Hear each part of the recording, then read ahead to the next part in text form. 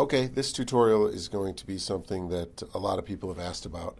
And basically what it is, it's going to show you how you can put your logo in the black area of the video here. As you look around, you can see, and then if you go down, this was obviously filmed right side up, you can see the logo. So it adds a little bit more graphics to your video, and we're going to show you how to do that now. First thing we're going to do is we are going to make a new sequence. It's going to be a 1504 by 1504, so it's H.264 29.9 sequence. It's going to be a square right here. What I'm going to do, it's going to be blank. You can put graphics on the back if you want, but the easiest to kind of start with is just a black screen. I'm going to import my logo.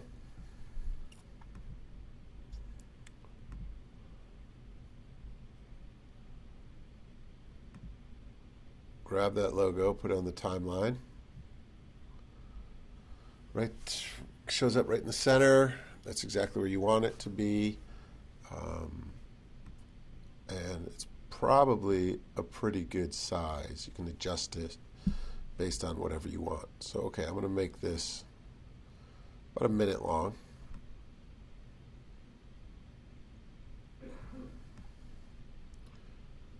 I'm going to export that out as an MP4.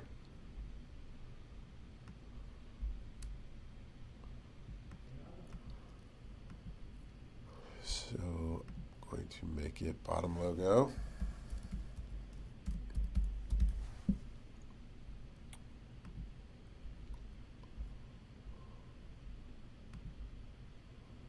Make some changes here.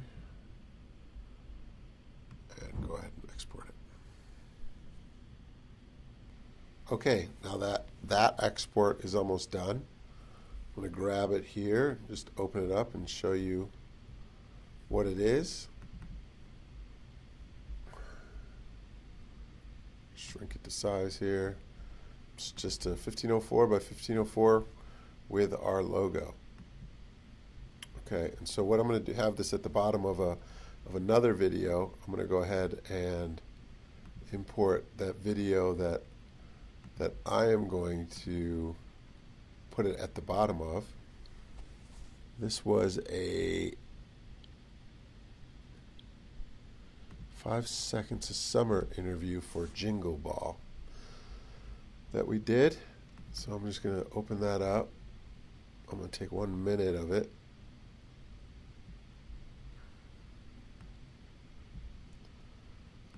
Kind of match the length.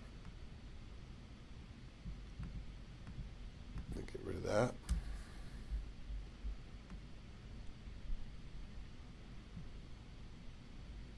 Export that as well as 5 Seconds of Summer.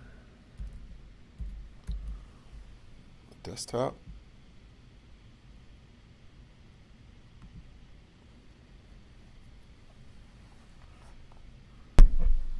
All right, now that that's wrapped up, we have 2 spherical videos.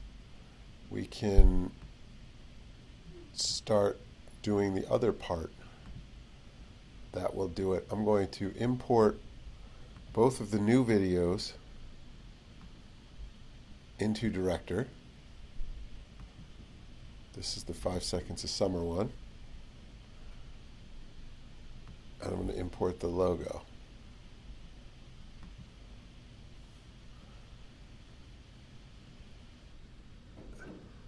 Okay, I'm now going to go find them.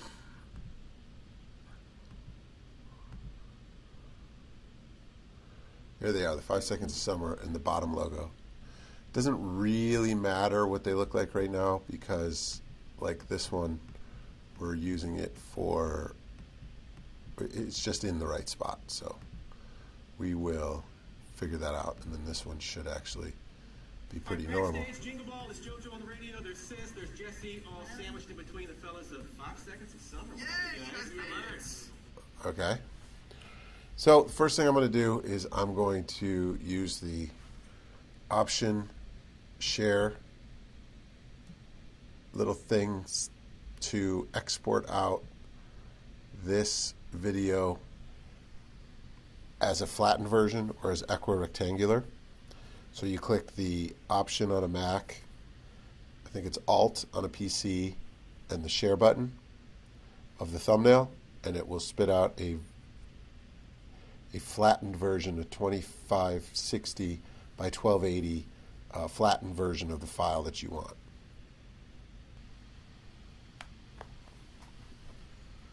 So now this logo is almost converted. Obviously, I'm cutting out some of the time it takes to convert it. It's taking about 2 to 3 minutes to do each one of these, I think because I'm using the screen recording software as well. But now that that one is, I'll show you what it looks like if you can see it in the screen. It actually just distorts it like this along the top. So I'll show you how we fix that and how that ends up being a normal looking piece of the puzzle. But for right now, we're going to go back in and option click the share button thumbnail for the 5 seconds of summer video that we want to flatten. All right, we now have, well, in a minute we'll have both of our flattened 360-degree videos that we're going to use for the final product. Flattened, I also mean equirectangular, so they're long and rectangular. This is the format that YouTube and Facebook expects to see a video, and what we're going to do is we're going to put our newly flattened logo down in this area here. But to do that, we have to go back to Adobe Premiere. All right, we're going to do new sequence. This sequence is going to be a director export because it's the 2560 by 1280 at 29.9. Then we're going to import our new files, which is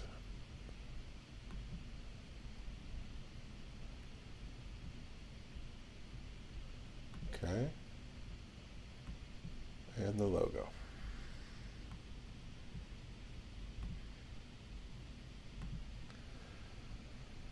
So in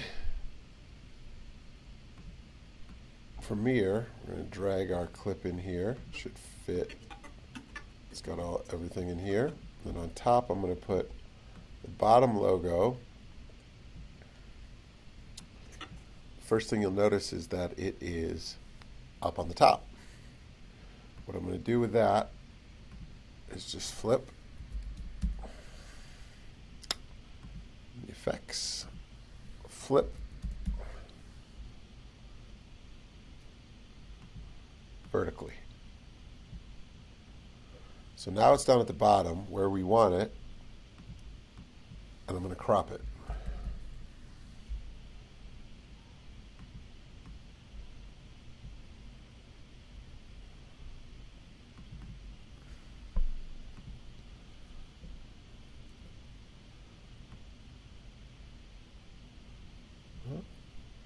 So I'm going to bring the top down right to where this starts. So now that we got the two together, we've already flipped it vertically. Now I'm going to flip it horizontally so that when it comes back together, it'll be able to be read. Okay, so now I'm going to export this as one file. Should be all set.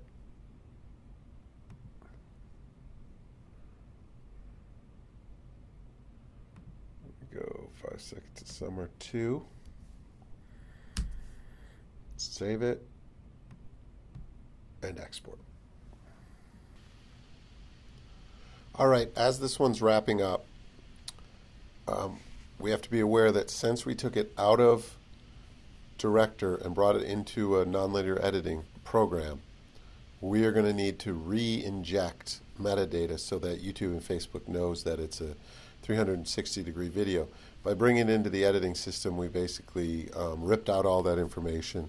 So you can download the YouTube metadata tool. Just Google it. They have a little app for Mac or PC. Super easy to use. It's just this little square here. You go grab your video.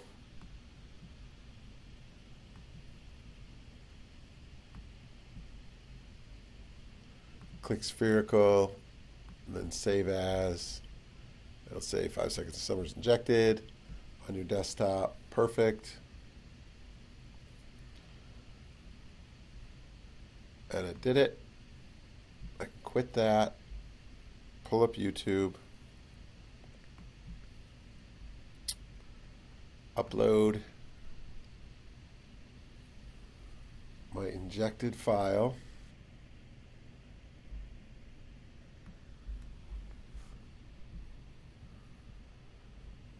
And wait for it to upload.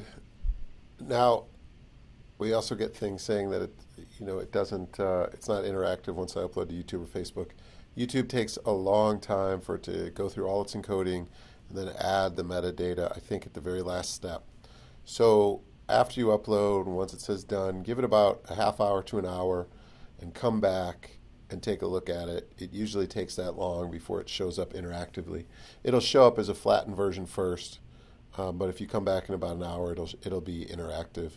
I like to then open it in Chrome, like I'll do here, to test the interactivity because it seems to get to Chrome faster.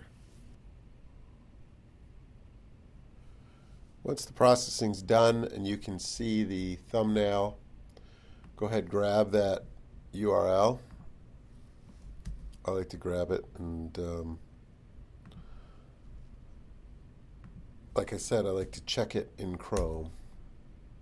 That's what it's going to come up with at first, meaning that it hasn't done all its encoding and everything, and we'll just keep checking back. Okay, as you can see, the video has encoded, and if we scroll down, we see our nice logo at the bottom.